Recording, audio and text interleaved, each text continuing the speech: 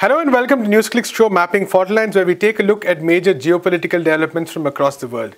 In this episode, we are going to be taking a look at the Donald Trump administration's last days as Secretary of State Mike Pompeo and the US establishment impose a wide variety of sanctions and punitive measures on countries which they deem detrimental to US interests.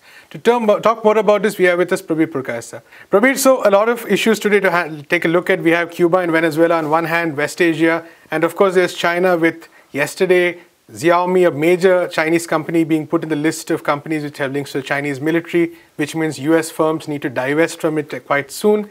And this is part of a pattern over the past few days. We saw recent incidents about, say, the US allowing its diplomats to interact with Taiwanese diplomats. Other Chinese companies also facing sanctions. We've seen Huawei over the past many years as well. So what we're seeing is, in the run-up, the Trump administration really intensifying the assault on China and making things very difficult for any kind of restoration of normalcy, so to speak, whatever the old normal was. But this is really taking things to the brink. Well, I don't know whether we should consider taking these things to the brink. The things have been on the brink for a long time. I think it's important to take a step back and look at what these sanctions really mean. In global trading terms, the World Trading Organization being the bedrock of supposedly global trade, these are all what are called nuclear measures, which is that you are using military, the national security exception in the World Trade Organization's global trading network architecture, to pronounce sanctions, which means they're out of the trade negotiations or trade. You can't go and appeal to WTO saying these are illegal and so on. Of course you can, but this is the option which countries in the World Trade Organization had decided not to use unless there are exceptional circumstances. Now this has become the norm, the de facto norm for the United States. Whenever they have a trade issue, which they think is a trade issue, they are actually extending sanctions. If we look at the larger picture, what they're doing is to protect Apple's market share, which has now slipped to the fourth in the mobile sphere. And Samsung, of course, being South Korean, also comes under the US umbrella in some sense. So essentially trying to protect these two companies from the greater market share the Chinese mobile manufacturers are gaining. Now, there are two parts to this sanction. I'm talking about economically. I'm not talking about the political part of it, which is that they then get delinked from the Google Play Store. Right. So that is what they can't access, and therefore they lose market share. And the second is, of course, chips. The chipsets then that they can access, which is the latest generation of chipsets, then also get denied to them, which is what you see with Huawei as well. And Huawei, though, still is a major manufacturer and supplier, because they have at least had the huge Chinese market, but they have slipped in terms of the numbers from what it was before the sanctions.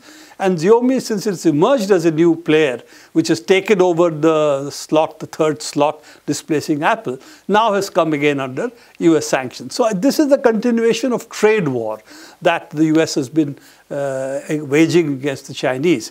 Now, if one day we must take a look at how has this larger trade war fared. But today, if we look at what else the US has done, or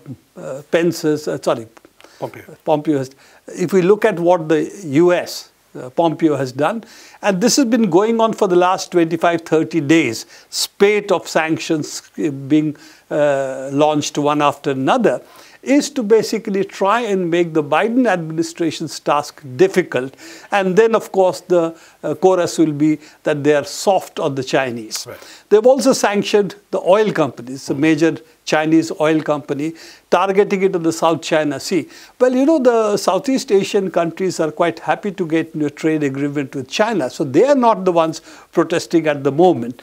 And coupling the issue of South China Sea, which is there is a diplomatic differences that the littoral countries have, and trying to convert it to a trade cum strategic issue, which, as I said, the Southeast Asian countries are not willing to go along with. But the point here is, I think the target is not so much China as the Biden administration. So that is one. And secondly, if we talk about military sanctions, sanctions connected to military and so on, now you must see that what they want is essentially if upsurge against the countries they don't like. This is, of course, China being one of them, but also a whole bunch of other countries, including Iran, including Venezuela, what they're fomenting, what I will call extra-constitutional forces to come and take over the countries more in line with the American geostrategic interests. And therefore, it is in line with what the Trump administration tried to do on the Capitol Hill, which is to essentially ask for an internal coup against the incoming administration. This is what is being talked about in the United States, that this was essentially an attempt to reverse by virtue of force what was the mandate of the electorate, or by using judicial measures. Both have failed. But nevertheless, if the US really believes that this is unconstitutional, not correct, why is the US supporting this everywhere else in the world? And that's a question which the US population has to answer. That if you think these are not right, why does the US policy everywhere in the world supports this kind of so-called color revolutions and so on, which all of them could be argued are extra-constitutional. Absolutely right. And Prabir, moving on to Yemen, we have a situation which is quite disastrous to say the least, because what Pompeo announced was that Ansar Allah, or the Houthis as they're commonly known, they're going to be designated as a terrorist organization. This prompted a huge amount of outrage across the world, humanitarian organizations asking, even the UN humanitarian organization asking for the reversal of that, and the US refused. And what we see is that now with this move, hundreds and thousands of Yemenis, of course, facing a very dire famine, they may facing diseases as well. But also the larger regional politics is also a bit complicated, because they didn't go to war with Iran, of course, but they launched a major assault in this way against a close ally of Iran. So how do we see the situation in West Asia right now? Well, this has been an ongoing problem, that essentially they have taken Saudi Arabian side in the war against the Yemenis. And I would prefer to call them Yemenis rather than Houthis. And of course, this ties in to their attack on Iran itself. Now, the Houthis or the Yemenis are the soft target, because they cannot retaliate against Saudi Arabia. Saudi Arabia is militarily much more powerful. Though the Yemenis have shown they have the ability to hit within Saudi Arabia itself. But nevertheless, it's a more difficult target. So therefore, they have effectively, the United States has really attacked people who are least able to defend themselves. And what is a consequence of this is all the international organizations who are there supporting the Yemeni population. There is today, as you know, there is cholera outbreaks there are various other disease outbreaks. There is really starvation among the people, particularly the children.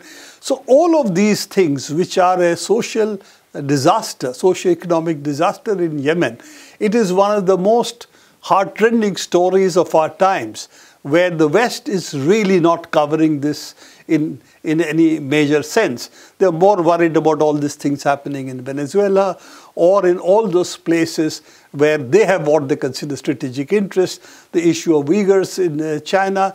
So all of these are regular stories which appear in Western media, but not Yemen, where you have an ancient old civilization attacked brutally and the major centers of population under dire straits. So the minimum support that was being offered was really the UN agencies who were working there, international agencies who were working there, basically providing medicine and other help. Right. Now that has to be pulled out, because once they are designated as terrorist. Once they are designated as terrorist organizations, then UN and other agencies cannot collaborate or cooperate with them. The minimum of which is to being able to work in places like Sana'a and so on.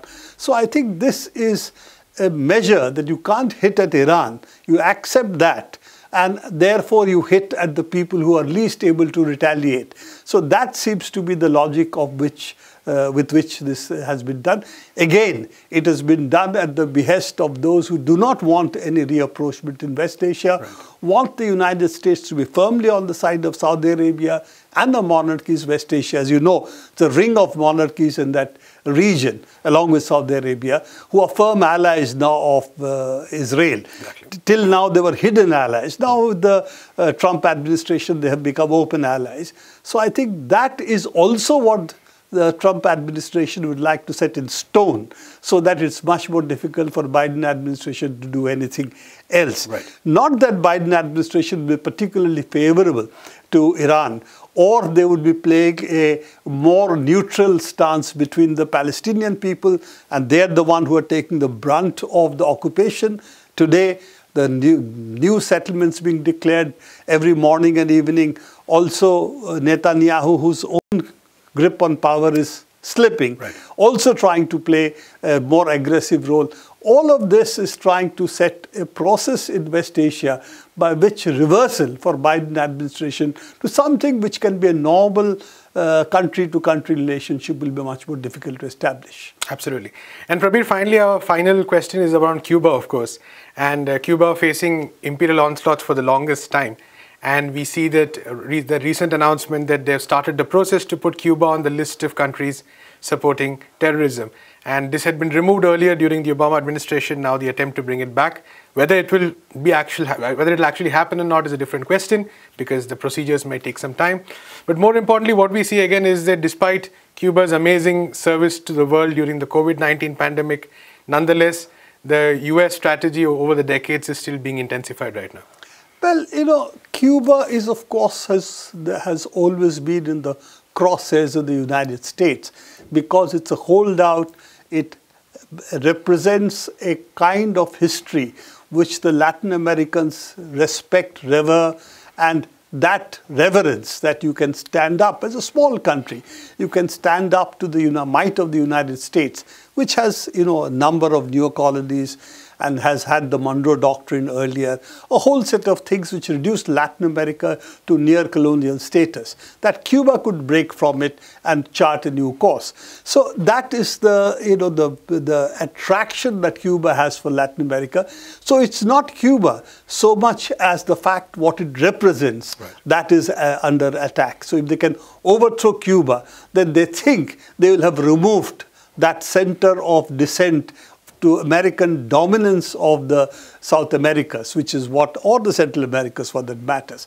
So this is really the reason why Cuba has always been under attack, and it's been intensified with Trump administration because they don't want any normalcy in this part of the world. But more than that, they want essentially the Bolivarian revolution to fail. And that is the other part of it. The Cuba is an ideological guarantee of some sort against the kind of ideological onslaught that has been launched by the United States and its allies. And you have a whole bunch of them in Latin America which are trying to turn the wheel of history in the opposite direction. Now, Venezuela is, of course, a classic issue. Ecuador is another.